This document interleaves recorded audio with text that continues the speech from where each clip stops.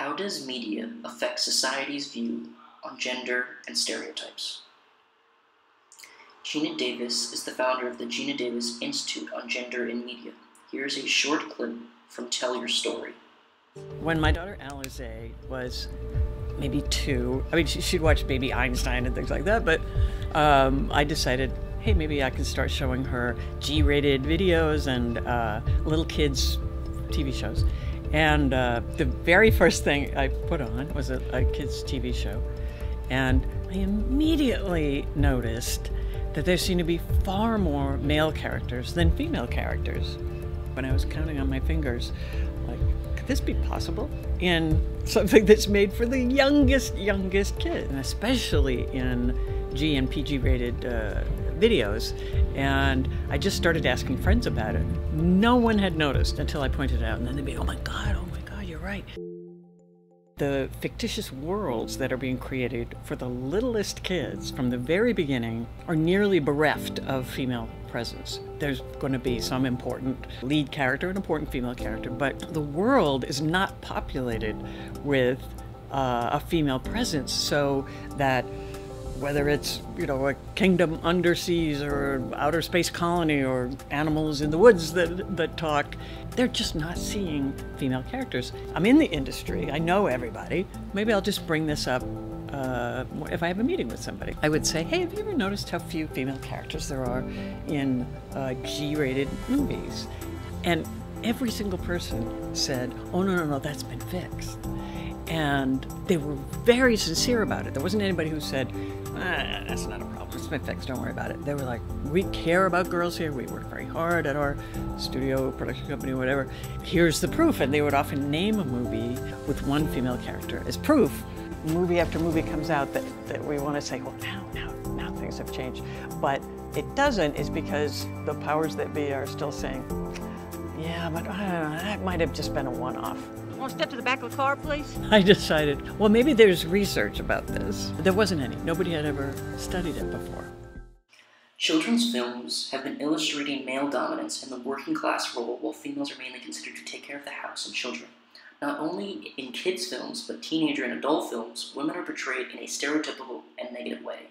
Geena Davis discussed how the ratio of male to female actors and actresses has a broad gap. As the founder of Geena Davis Institute on Gender in Media, she has exemplified the misconceptions our media, and specifically films, have produced. In the interview, she touches upon how when the subject is brought up, people say the male-to-female ratio doesn't exist anymore. They go on to say movies like The Hunger Games as an example where a woman is portrayed as a warrior and not as a caretaker. But Geena is trying to stress this overall importance of the image of equality, that it shouldn't be in a few movies, but it should be in all of them. With the addition of different genres and ratings, the extent of the stereotypes lengthens. But the key focus is our youth are subject to these images that women are inferior when in reality males and females are equal.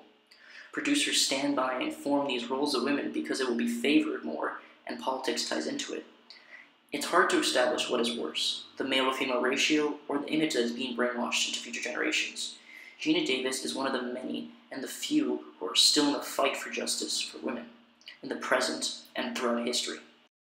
The next clip is an experiment involving 4-year-olds who are given a male and female doll. They are asked a series of questions, and based on what the media has taught them, they will point to one doll that they believe would correctly answer the question. Young children appear to begin to acquire gender role stereotypes at about the same time that they develop gender identity. And by the age of 3 or 4, most children, when asked questions about the activities appropriate for a male doll and a female doll, readily give stereotypic responses. Which doll likes to clean the house?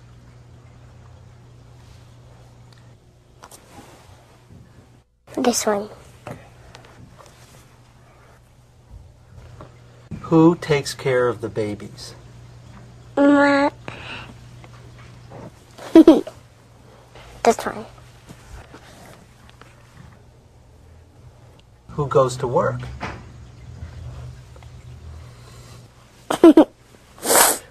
This one. In the experiment, it is distinctly clear where the media is at fault, specifically using films. The stereotypical image of both males and females are present.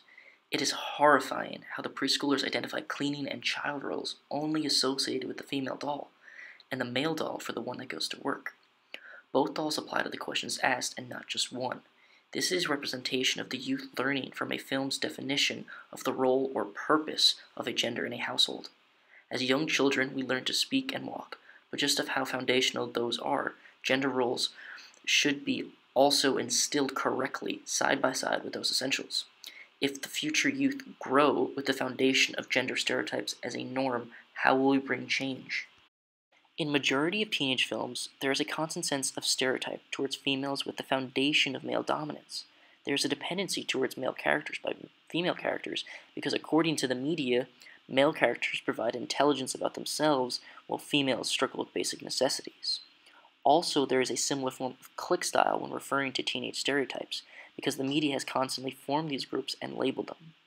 There's the good girl, the girl next door, the rich girl, the cheerleader, the gothic, and the mean girl.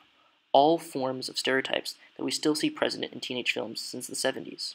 For example, the movie Mean Girls is the perfect representation of this phenomenon, where each of the cliques are present. Films that share these concepts are generalizing women and installing an ideology in female teenagers that beauty is more important than intelligence. With the increase of age comes with the lengthening of gender stereotyping in films from young children to teenagers. The gap is very broad. This is because ratings have distinguished how far the media can set the norms based on age. Young children learn to distinguish genders based on the role in the household, while teenagers learn how girls form groups based on intelligence and beauty. The gap from teenagers to adults isn't that wide, because the cliques present in teenage films are also in adult films. Adult films differ from teenage films because of the rating they get, which is 17 plus, based on age. The increased rating is not only the change we see, but how provocative films attack women's beauty as lustful, which will somehow correlate back to the lack of intelligence. Female actresses typically take passive roles that are dependent on the concept of the male gaze, which can be described as the angle of the camera that is in the scene because it illustrates females as objects of the desire. Actresses on camera are viewed through the eyes of the actor in the scene, either in a positive or negative way. This concept is not only sexist but heinous in how the lustful thoughts of the male character could be classified as a norm. But if a woman thought lustfully about a man, it would be considered slutty and frowned upon. The double standard is another principle, a part of the change of 2017 that must occur on a basis of humanity. Each film that stereotypes women uses a single adjective to describe the female character. The film will then circumference around that single word. The word genre is primarily used to differ an action from a comedy film, but for films that stereotype women, they only really differ because of a single personality trait. Some examples of the real genres of these types of movies are materialistic, desperate, broken, stupid, and psychotic.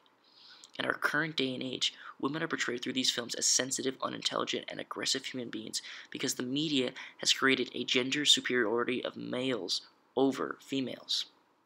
Because of this creation, male characters do not have films based on a nearly as negative level, but as positive or merely passed off as one.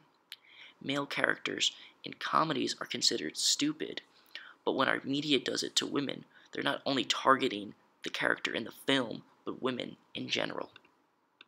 It's 2017, people.